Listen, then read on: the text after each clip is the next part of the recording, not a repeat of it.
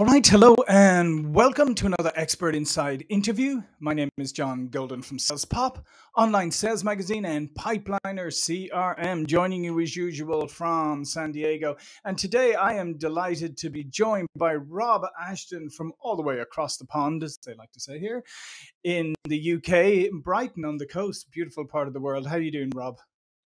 I'm doing really well. Thanks for having me, John. It's great to be here. How are you?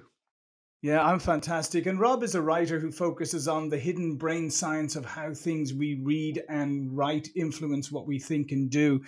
And your research in cognitive and social neuroscience, cognitive and social psychology, and behavioral and neuroeconomics gives you a unique insight into how written communication works, or as it so often doesn't work. So Rob, what we're going to talk today about is how decisions are influenced by the way you write. And just to kind of baseline all of this, I don't think people today understand the written word very well because we live in a very casual culture today where it's like acronyms and it doesn't matter if you misspell, it doesn't matter if there's no structure, all of this stuff. People don't pay attention to it. And yet a lot of and yet we are reading and receiving information every day from people, but we don't understand how the ones we write to are receiving what we write because we don't pay it that much attention. Yeah, that's right. I think part of the problem actually is we don't even think of it as writing at all. We write more now than at any other point in our history. Um, John, are you still there? Oh yes. Sorry, I've lost you. I can't see you. Oh, it's okay. Sorry. I do one on. I split the screen. All right. No, I was slightly unnerved too because you were crackling as well. I was. Um, yeah. So I don't know if that's just my end. I don't know either. Is it still crackling? Yeah. Not at the moment. No. Okay. I can pick up from that. I can pick up straight from that question if you like. Just pick up. Right? I'll just edit it out. Yeah, perfect. Yeah, I think part of the problem, John, is that we don't think of it as writing at all. We write now more than at any other point in our history. Writing is everywhere from the moment we wake up in the morning and we turn and check our email to when we finally put our phone away and switch off the light at night. We are writing all day. We're writing text messages, we're writing emails, we're writing on social media, we're using messaging apps, as well as the things that we would have written before, like sales reports and proposals and that kind of thing.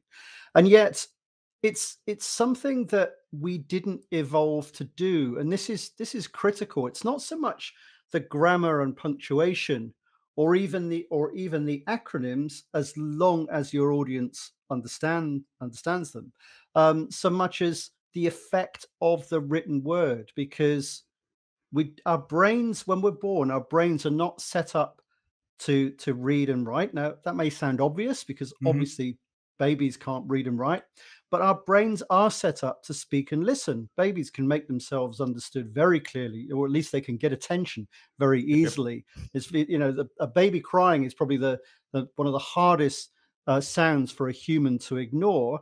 And humans, as babies, we pick up spoken language naturally just by listening. But that's not the case with reading and writing. It takes 10 years to learn to read and write. And that's because we have to join together parts of our brain that we evolved for other purposes. So we're creating a network in the brain that's entirely artificial. It's not something, it's entirely natural, unnatural rather. And it takes a lot of energy. Reading is always effortful. Now, you can't ignore a single word, or you will. Once you learn to read, if you see a word, you will read it. But if you're reading a document or you're reading a text message, then often you're operating at the limits of your capacity, even though you may not realize it.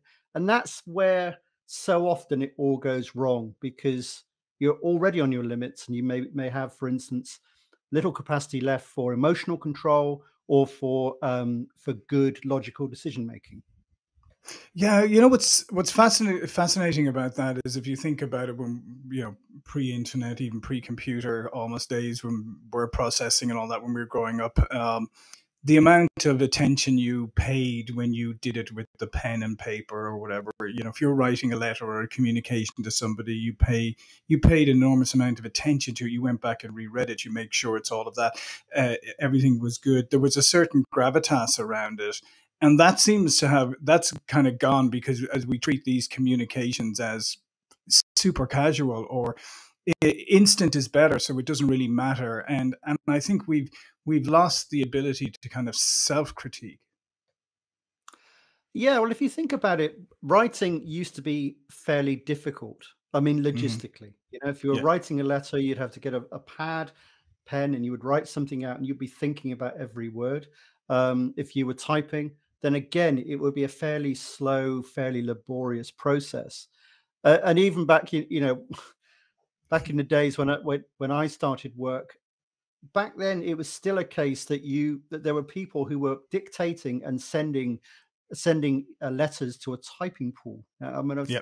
only just at the end of I was right at the Hmm. end of that, but I thought it was crazy at the time, but they were still doing it. And now we can just tap away on a keyboard, not just on a physical keyboard on our desk, Yeah. but on a virtual keyboard on our phone, and we could be anywhere.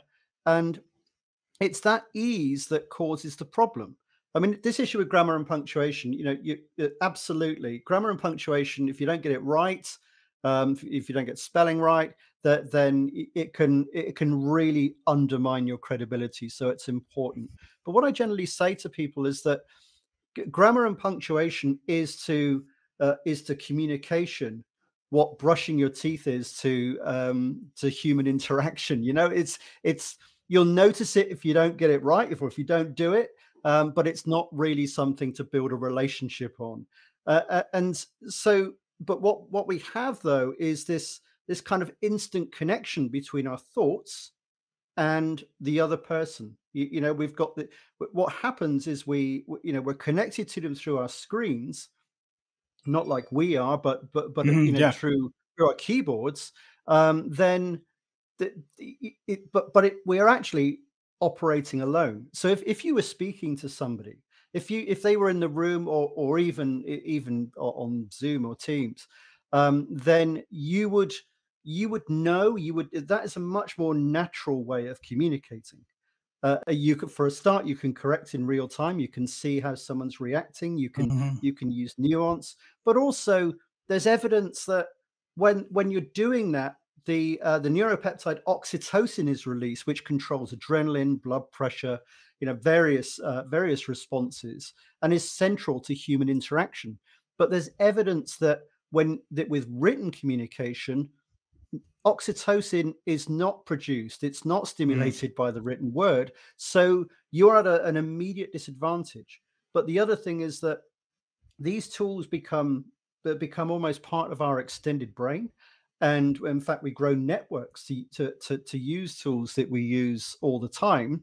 And so we're thinking on a screen, and we're on our own, Yeah. and we're in solitary mode, and you've got this kind of strange paradox, really, because we're on our own doing something in isolation, and yet we're communicating with somebody else. So we're on our own, but in Yeah. a socially interactive situation.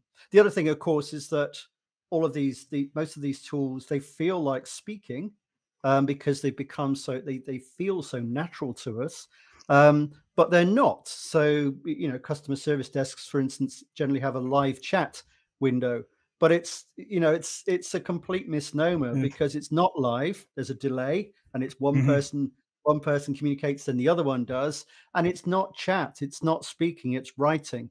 And Yeah. writing is yeah, that's why one of those interactions might take half an hour, whereas you could solve a problem in 5 minutes if you were to actually pick up the phone and speak to that person, if they gave out their phone number, of course, which these days is often not Yeah. the case.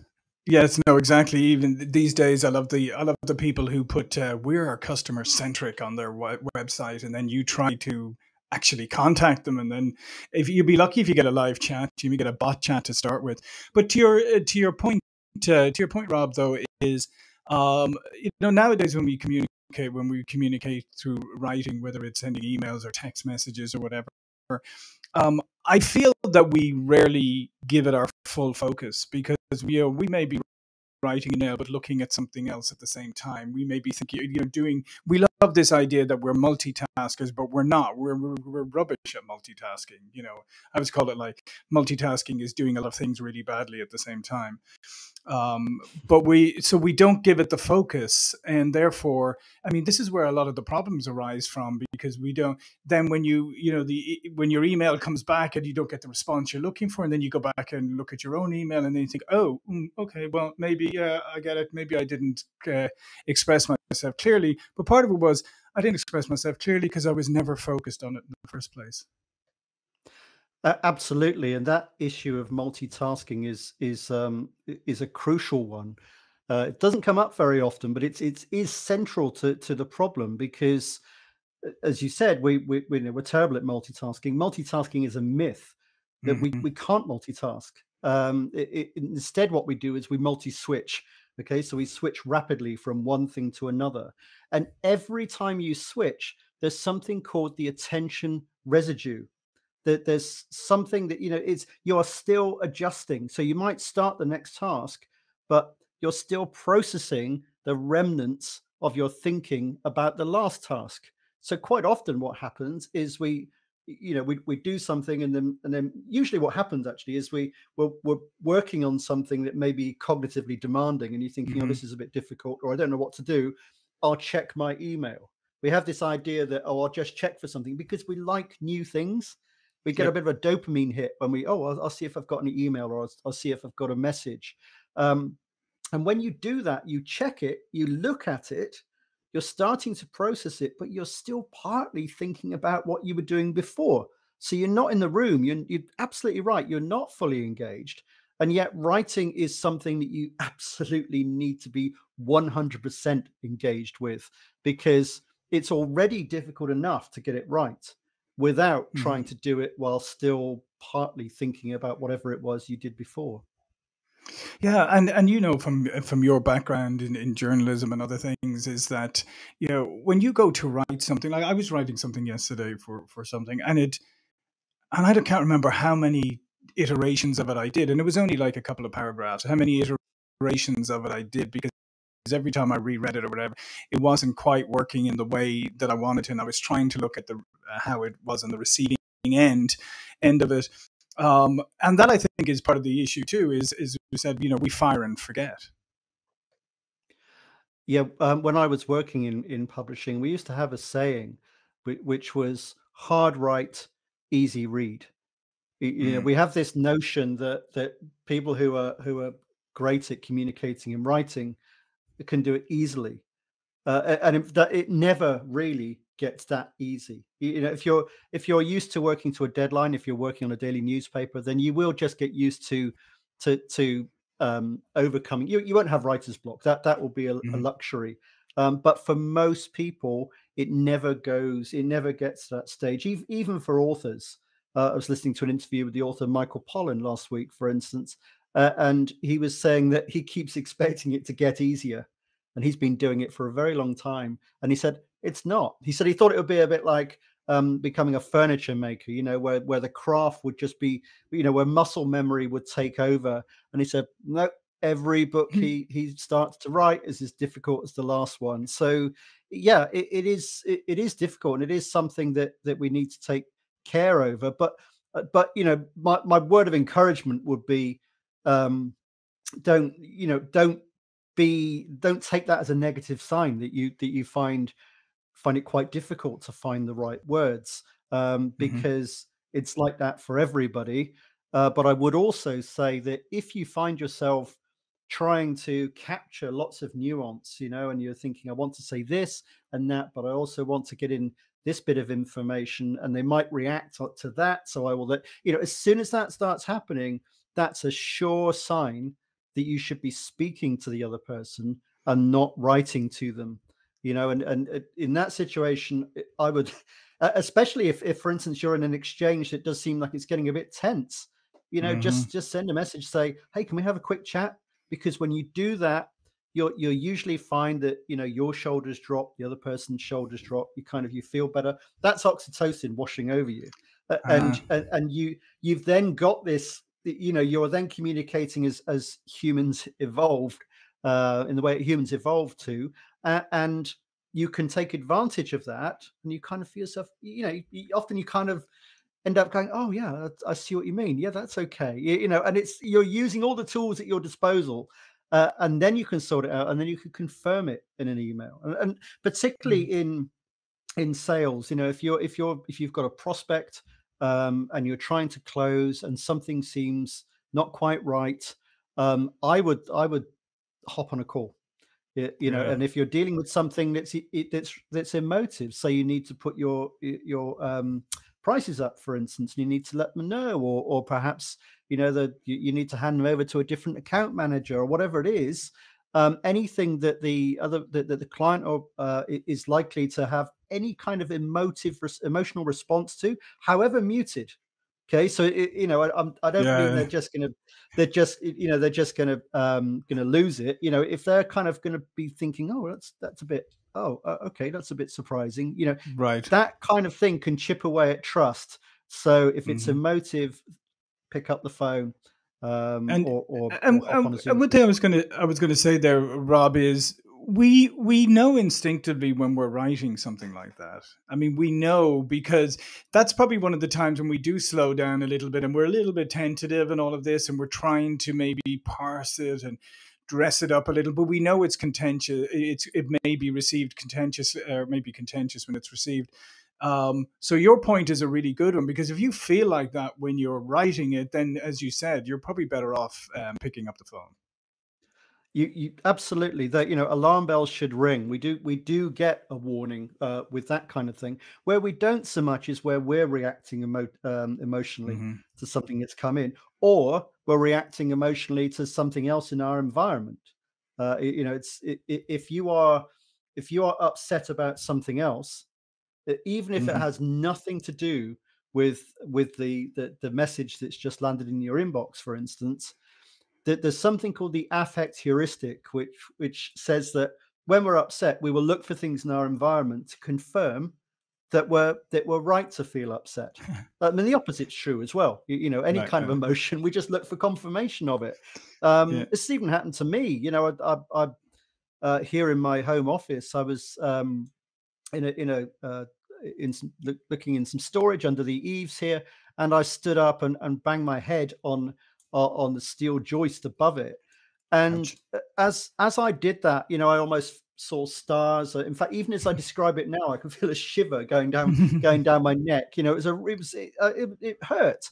And anyway, you know, I rubbed my head, sat down at my desk, and there was a message from a conference organizer in my inbox, and I read it, and I was really irritated by it. And to my shame, I replied. I wasn't rude, but I was quite curt in my reply. Right. And I was less than constructive, shall we say. And, you know, 25 minutes later, when I got over the pain, and I kind of regained my composure, because it does take a long time if you're upset about anything. Sure. I looked at the message again, and I thought, oh goodness, that was a completely anodyne email. It was, you know, it's a perfectly reasonable request, and I completely overreacted and misinterpreted it, and, you know, I had to send an email apologizing. So, you know, if you're sending a message to someone, they could be in a traffic jam, they could be late dropping the kids off at school, you do not know where they're going to receive that message, and they could react badly to it. But the same is true for you. You know, we're all prone to these biases, and it's so easy to misinterpret these things.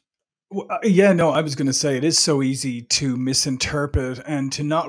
I mean, it's funny. I mean, have you ever seen that? I mean, we've all been guilty of it. Like when you read something, you interpret it one way, you react to it, you write back, come back, but later on, is even in your case, that you start to go back to the original one, you go, oh, maybe it wasn't meant in that way, or maybe, oh, I didn't notice that bit, because we're in such a hurry to react.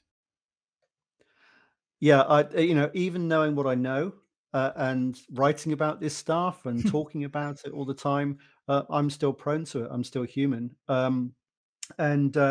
Yeah, I mean, part of the problem, in fact, central to the problem, is that we don't read what's actually there. We read what we expect to see. And I'd even go so far as to say that most reading is 90% hallucination. Now, that Mm. might sound like an extreme thing to say, I'm sure it does. But the eye, there's the mechanics of the eye. The eye, wonderful though it is, cannot possibly take in and convey all of the information that we see when we're looking at things. Mhm. Most of that information comes from our brain. Most of it is prediction.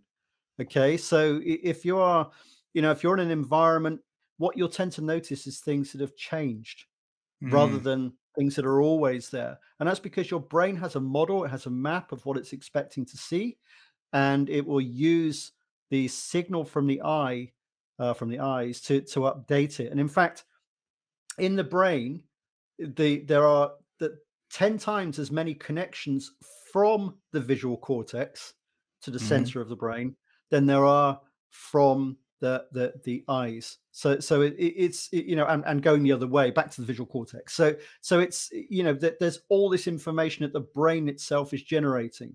And in fact, when you're reading, there were experiments carried out way back in the 70s where the researchers basically replaced most of the text on a screen with complete nonsense, complete gobbledygook. But wherever the volunteers in the experiment looked on the screen, they had an eye tracker, and the eye tracker would tell the computer to put the correct words there. But Mm. as the people looked around the screen, they saw the correct words, but everything else was nonsense, and they never knew. They never Mm. they never cottoned onto this at all. So and when we're reading, we just see with the fine focus point of our eye is really only a few letters, and it's we are hopping from each of these little groups of letters, and in this kind of series of jerky movements, and what's happening is we're creating a flow of words in our brain, but it's the brain creating it. So the reason I say Mm. that is that that's one of the reasons why we see things in we well, it works two ways. If you get an email, as you said, and you misread it, that's why you're seeing what Mhm. you're expecting to see.